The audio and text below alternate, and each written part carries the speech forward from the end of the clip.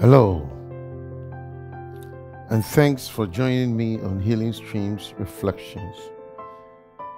The title for today's post is Scared to Death. The Bible says in Genesis 50:19, but Joseph said to them, "Don't be afraid. Am I in the place of God?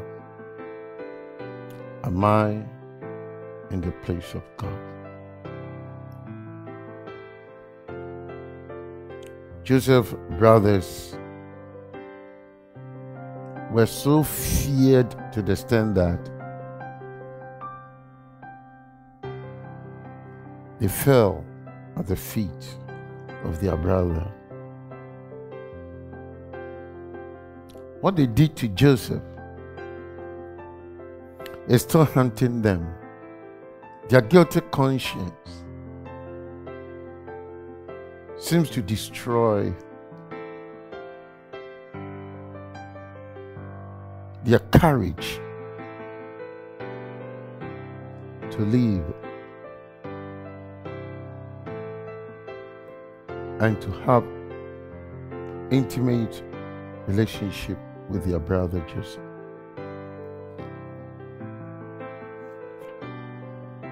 Yes, they used to be afraid of Joseph's dream.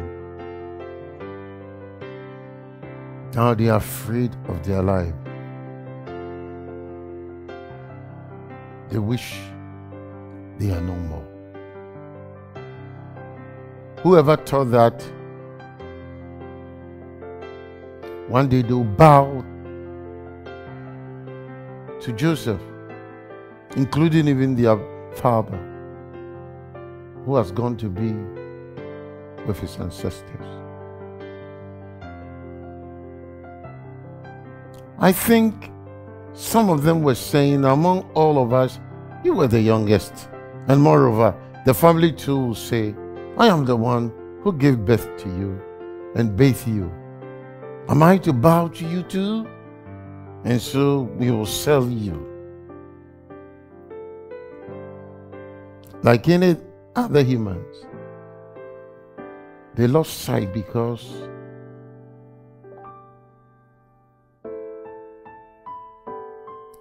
fear of the future blurs their perception.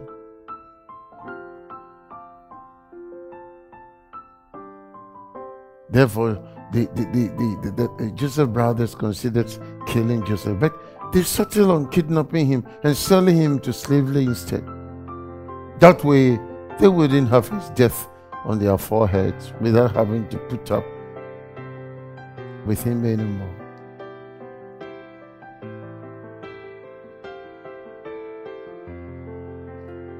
What was their fear? Were they afraid Joseph, being the youngest, ruling over them in the near future?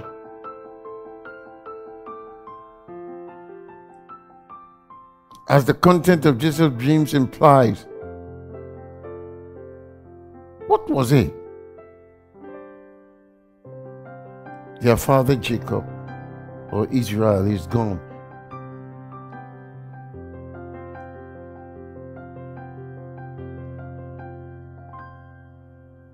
Yet, the fear seems to take grip over their future, their lives.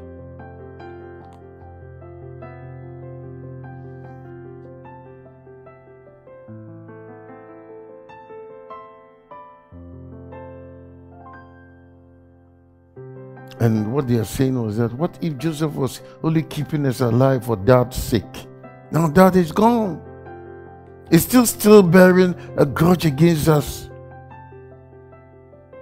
The Americans will say they were scared to death. Their own insecurities make them approach Joseph with what seems like a made-up and manipulative story from their father. Before your father died, he instructed us. Before your father. Now it's not their father. It is a little funny how they've phrased the words of their father. Look at how they created and put a great deal of distance between themselves and Joseph. Instead of saying, our father told us to tell you. They say, your father told us to tell you. They distance themselves from Joseph and from the message that their dad supposedly gave to them to pass along. They aren't speaking directly to Joseph and so directly confessing what they have done wrong in order to ask for forgiveness. Such fear prevents all the 10 brothers from coming face to face with their crimes for kidnapping Joseph, selling him into slavery, and lying to their father about what happened to Joseph. They are so scared to death, face to face with the one brother they have wronged. Their plea for forgiveness is indirect, complicated, motivated not by reconciliation or the hope for a good relationship, but by their fear of Joseph's power, now the vice president of Egypt, now the prime minister of Egypt. Did the brothers saw the special coat as an indication that Joseph will assume family leadership? So fear. So fear not only keeps them from confessing, but also from receiving forgiveness. They are scared for their lives. The moment their father breath is last, so soon these brothers have forgotten the conversation they have already been through with Joseph at dinner table. When Joseph revealed his identity to them, Joseph told them not to worry, but look at where I am. Look at how God has used me to help save those who will be starving now. Look at how I am even saving you now. Joseph has already offered them forgiveness, but they haven't fully received it, and that is what made them scared to death. At times God will offer something precious to you. All you have to do is to receive by faith. After all, we walk not by sight but by faith.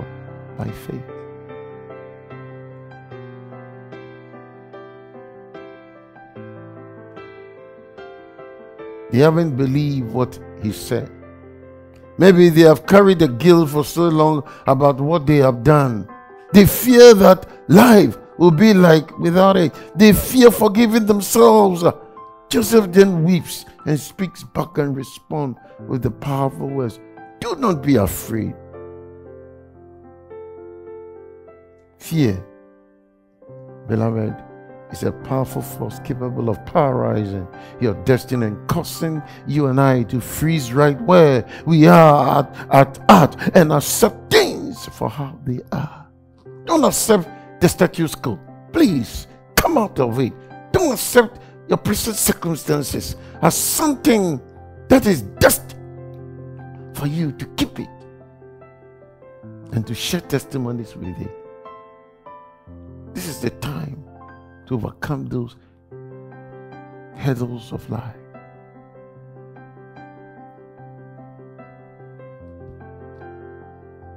When our fear comes from sources other than God, our actions look totally different.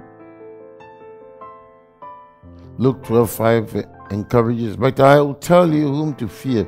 Fear God, who has the power to kill you and then throw you into hell. Yes, he is the one to fear. Many times, the source of fear comes from man. We are often driven by fear being disliked. When people dislike you, pressure to measure up, or disloyalty. When we fear God, we have the freedom to be honest with man. Else the ifs. But you see, the Lord interrupts our ifs with words of prophet Isaiah. But now, O Jacob, listen to the Lord who created you. O Israel, the one who formed you says, do not be afraid, for I've ransomed you, I've called you by name. You are mine. When you go through deep waters, I'll be with you. When you go through rivers of difficulty, you will not drown. When you walk through the fire of oppression, you will not be burned up. The flames will not consume you. For I am the Lord, your God, the Holy One of Israel, your Savior. I gave Egypt as a ransom for your freedom. Isaiah 43 verses 1, 3. Verses 1 to 3. Do not be afraid. Jacob tells, Joseph tells me. Perhaps you see Joseph modeling the correct practice of always forgiving and not punishing crime. Should we always forgive and forget? My brother, my sister.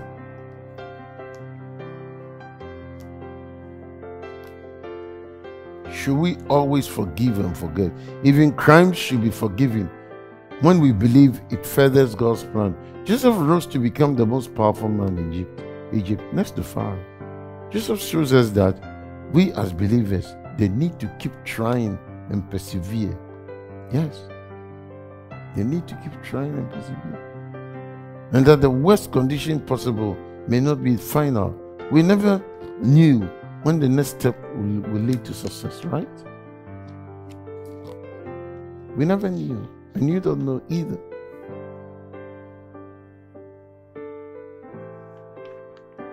Remember Genesis chapter 37 verse 11 to 1.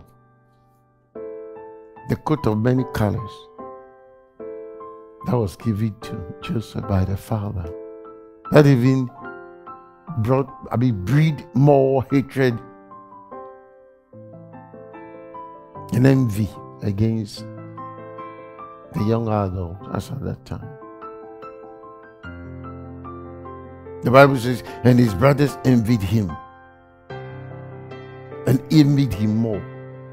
In the Hebrew Bible, the coat of many colors, ketonet pasim, is the name for garment that Joseph owned, which was given to Joseph by his father, as Genesis chapter 37 verse 3 to 4 tells us. So the gift of multicolored tunic, which was a symbol of his power and procedure over his brothers. Did this gift become an indication that in the near future Joseph will assume the family leadership? Yes, probably.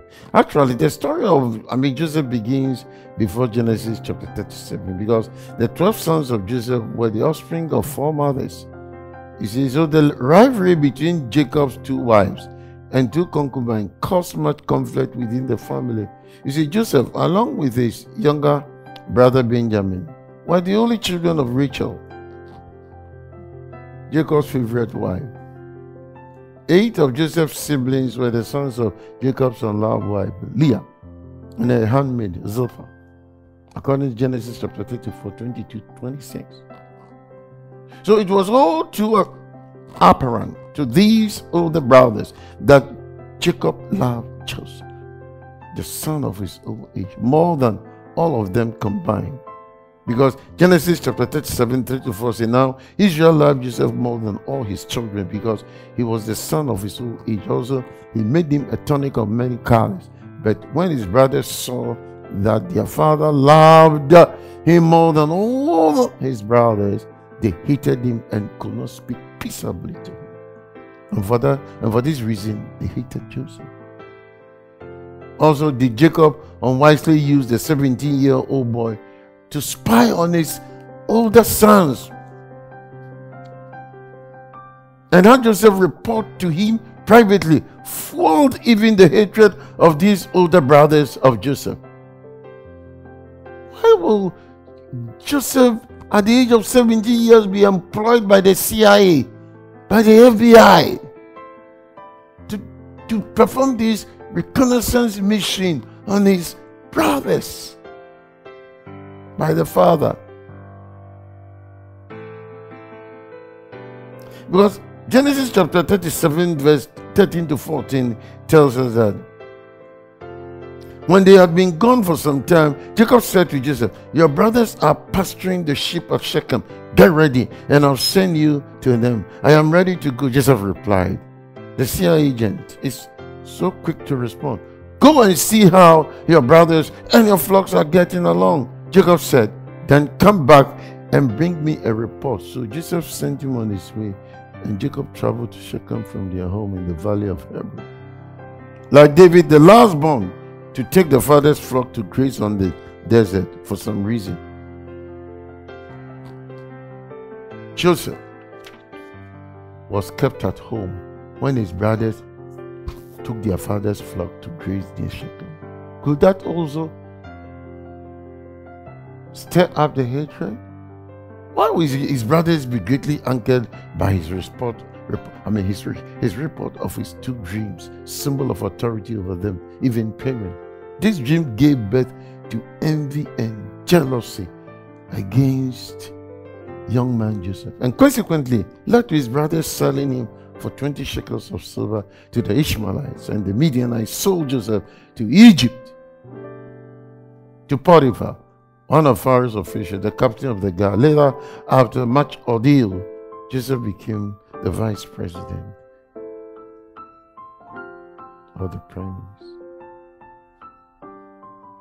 Parent, what decisions are you making, be it negatively or positively, that will likely generate a family among your kids in the near future? Conflict.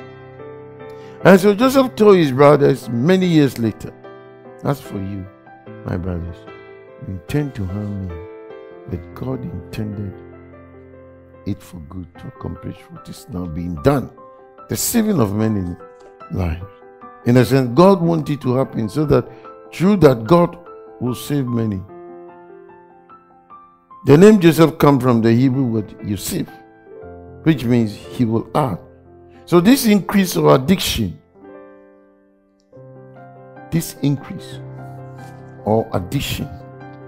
my dear brother, my dear sister,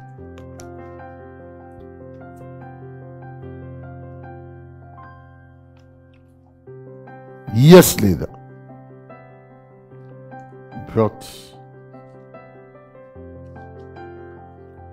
glory to God. Although God knows that our perspective of the future is often limited to what we can see, I pray that God gives you and I the strength in these hard times of wars, killings, gun violence, and whatever you may tell me.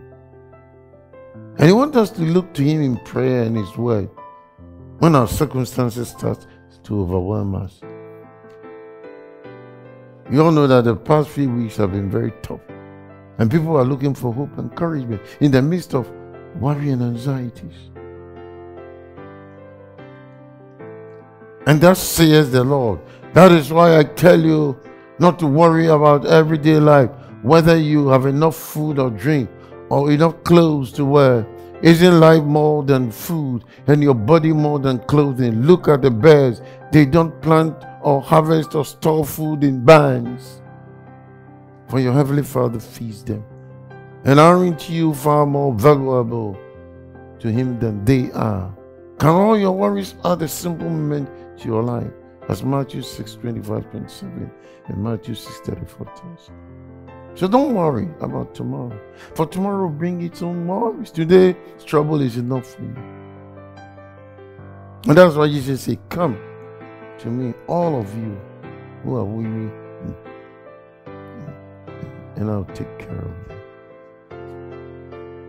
This reminds us of how much God loves us and how He can give us rest as He replaces our feelings of being anxious with His peace as we focus on Him and put our trust in God. God is all-knowing. He will keep us to plan towards the future, just as we can't build a home without blueprints. We can't have a vibrant, successful, and fruitful future without positive plan. And look at what the writer of Proverbs says, that someone who plans well will foresee dangers and avoid them. But a foolish person, an unplanner, will rush ahead, do whatever is convenient, and end up paying the penalty. My brother, my sister, being a good and a faithful steward means being able to plan. God even said in Jeremiah chapter 29 verse 11, "For I know the plans I have for you, says the Lord. They are plans for good and not for disaster, to give you a future and hope." God says, "I know the plans I have for you." God definitely knows what He is saying as our creator, provider, protector, and comforter. It means in you and my, our constant praying, We are always expecting good things to come into our lives by God's grace and by God's power. May the living God keep your life active and your faith alive. And know that this is not a time to allow the circumstances of life to scare you to death. You are more than a conqueror. God bless you. Bye-bye.